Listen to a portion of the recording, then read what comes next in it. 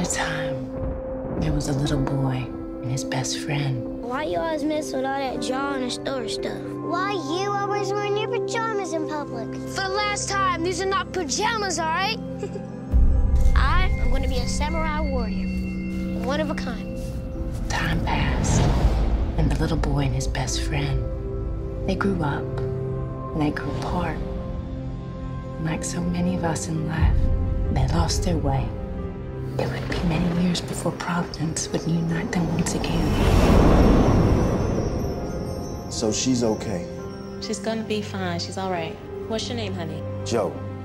Joe Bradford. Joe? This is my good friend from when we were kids, Miss Sam. Give it up. Hi, Miss Sam! Hello. How many of y'all coming up without a father? How are you doing all this, Joe? It's amazing what happens when you just ask. The truth is, Denise came up with this whole thing. I'm just doing my part.